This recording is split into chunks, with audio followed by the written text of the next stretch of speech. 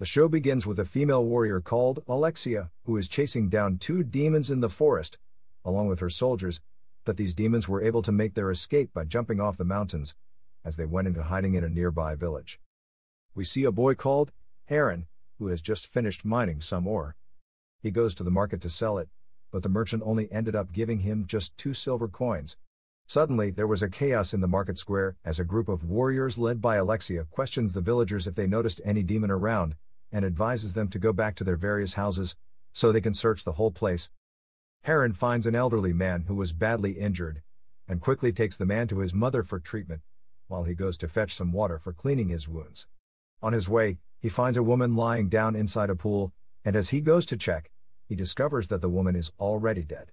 Before he could realize anything, a demon comes from behind and started to attack him. Heron quickly brings out a knife to defend himself, but the demon is too powerful for him to defeat. As the demon is about to kill him, Alexa arrives and stabs the demon on its chest with her spear, but it wasn't enough to kill such powerful demon. At the dying moment when the demon is about to kill Alexa, Heron comes from behind and smacks its face with a torch, but still, the demon manages to make its escape, while Alexa continues to hunt it down. All the villagers were asked to close down their shops, while Alexa and her warriors started to search the whole place carefully, until she notices an injured person passing by and quickly pins the person down to the ground, as she discovers that it was the demon disguised as a man, and orders her men to take the demon away. Alexa calls a meeting among all the villagers, so that she can prove to them that the tales of demons and monsters are real.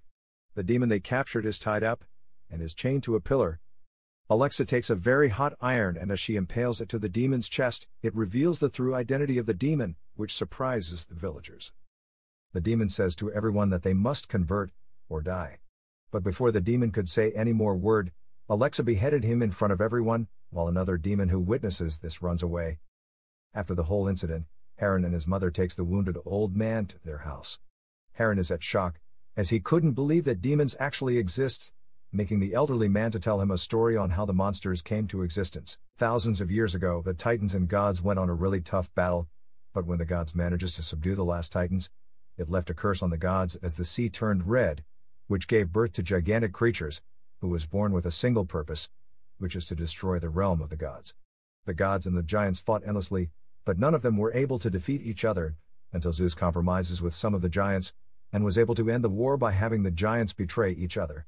The god called Hermes was able to gather all the souls of the giants, and traps it beneath the ocean forever. But the old man concluded that a man later found where the giants were trapped, and as soon as more men also found it, they started to feed on the giant's body, which turned them into demons. Heron wonders why the gods were never helping them in their times of trouble, but the elderly man tells him that the humans will only seem weak or useless if the gods are intervening all the time.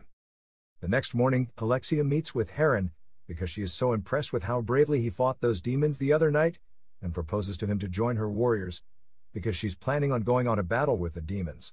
But Heron refuses, as he doesn't want to fight for those same villagers who abandoned him and his mother.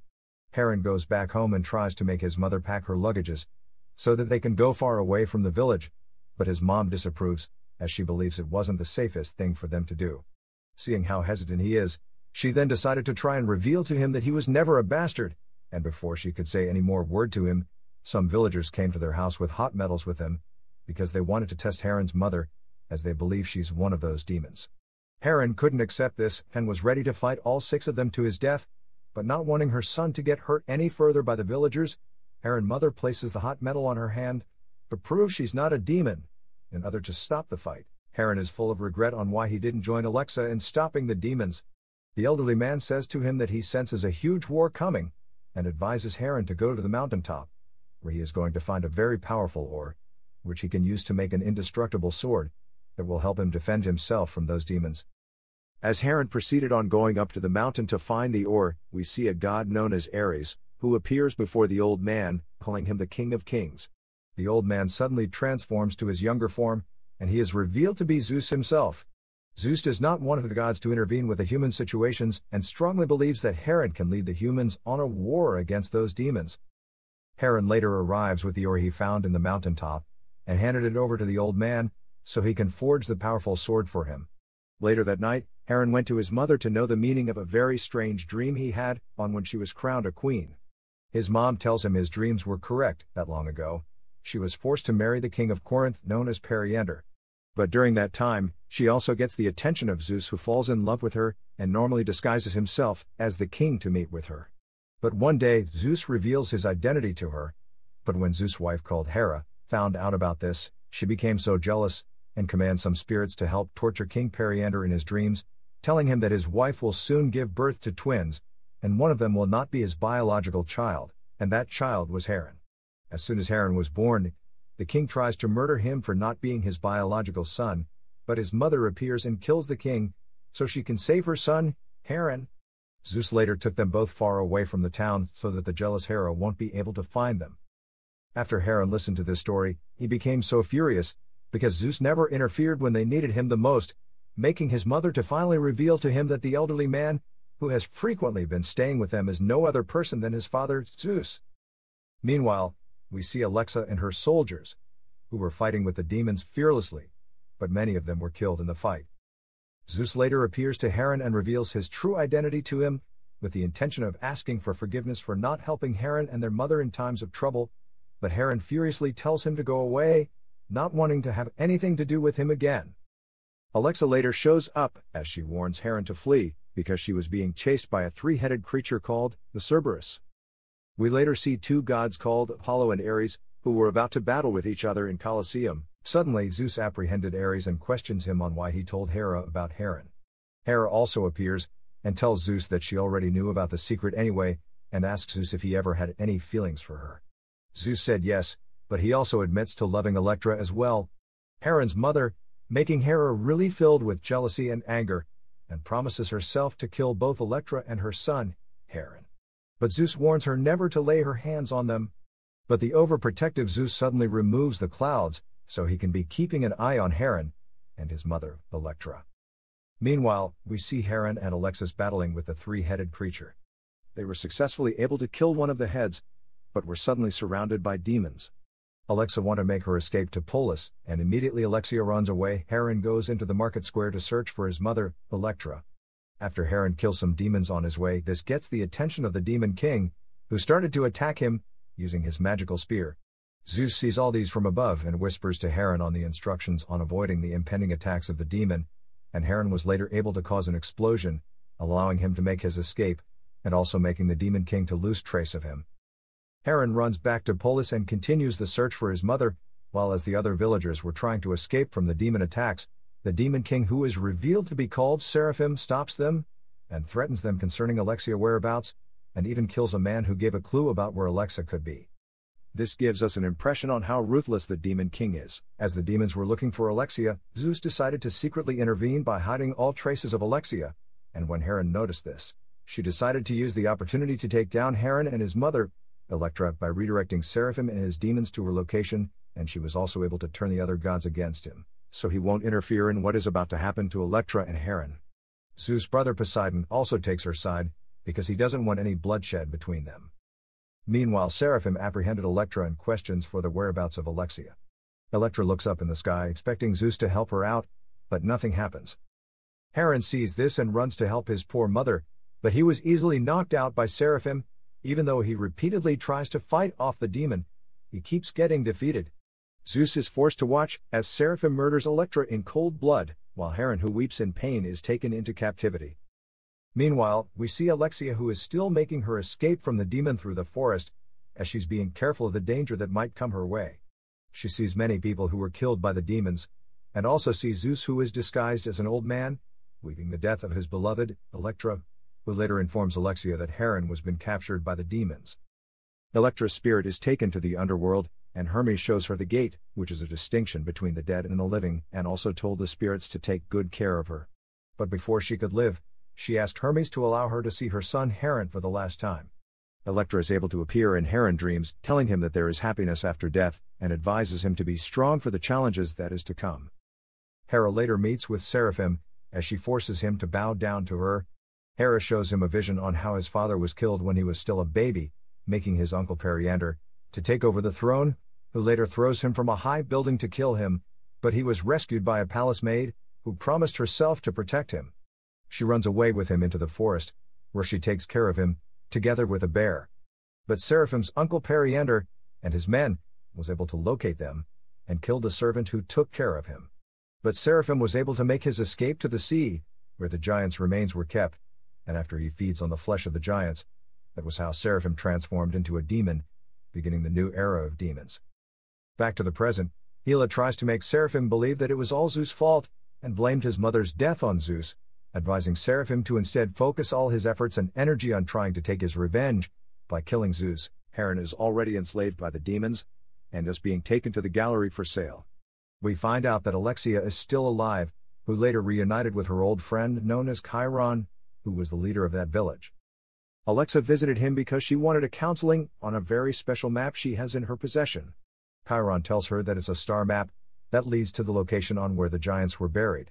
Suddenly Seraphim shows up, and was about to kill them all, but Chiron decided to hand over Alexia without a fight, in exchange for the safety of his people.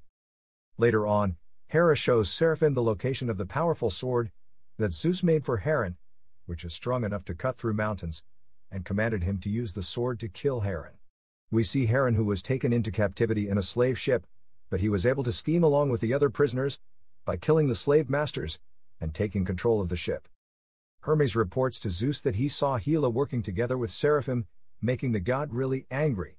And as Seraphim shows up on the slave ship and tries to kill Heron, Zeus finally decided to interfere by using his lightning bolt powers to stop him, which demolishes the ship in the process.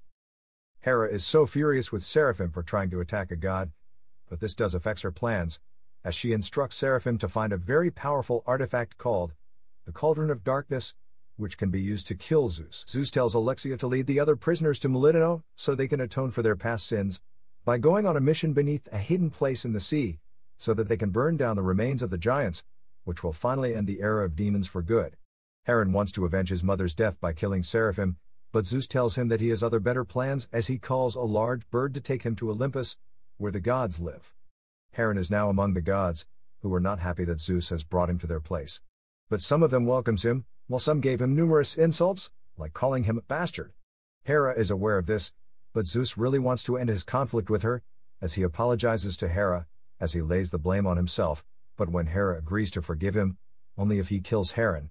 But Zeus couldn't agree to this, making the war between the gods much more fiercer.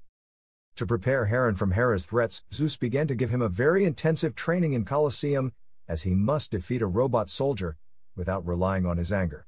But he repeatedly gets defeated by the robot, as he couldn't let his anger go.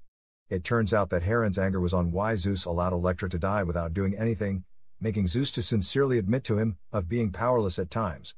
When Heron brings up the topic concerning having his revenge of Seraphim who killed his mother, Zeus suddenly decided to reveal to him that Seraphim is his half-brother. After a long day, Heron is successfully able to let his anger go, which made him to finally defeat the robot.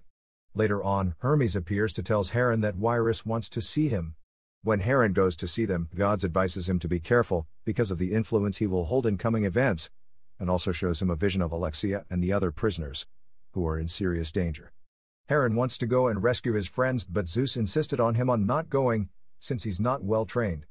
Few moments later, Zeus goes to meet Seraphim, and tells him that Hera is only trying to fool him, and shows him a vision of his past where he has always rescued him whenever he's in danger. So he shouldn't be deceived by Hera, because he had nothing to do with what happened in his life. Zeus also handed him a coin, and with the help of the coin, Seraphim was finally able to locate his uncle that tried to kill him when he was an infant, and was finally able to get his revenge. On the other hand, Alexia and the prisoners were accompanied by Chiron, who assisted them in locating the place where they can find the giants' remains, and burn them down, so they can end the demon era for good. Chiron advises them to be really careful, and only keep moving forward without looking back, because if not, they will all be killed. But Alexa tells him to head back to his village, as they can't risk his life too. As Alexia and the group silently moved towards the gates, many souls in illusion face started to manipulate their minds, and some of them couldn't resist, got killed by doing so, while Alexa and what's left of the group were able to make it to the other side. Heron later arrives to assist them, and he questions Alexia if she has the map. Let's finish this.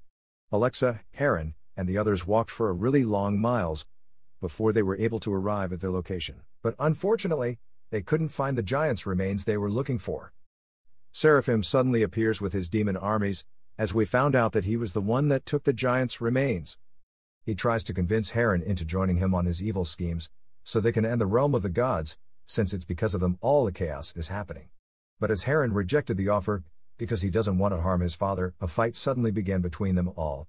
The group are able to escape from the demon army, as we see them sitting on a giant bird, who takes them away. According to Gila's instructions, Seraphim goes to where the artifact called the cauldron has been kept, and he is able to gain possession of it, but the guardian of the cauldron started to attack him, but with the help of the powerful sword Zeus made, he was able to injure the guardian, and manages to escape from the place unharmed. When Gila takes the cauldron away from him, she uses its almighty powers to resurrect the giants back from the dead. Later on, Hermes appears before Zeus to give him some informations.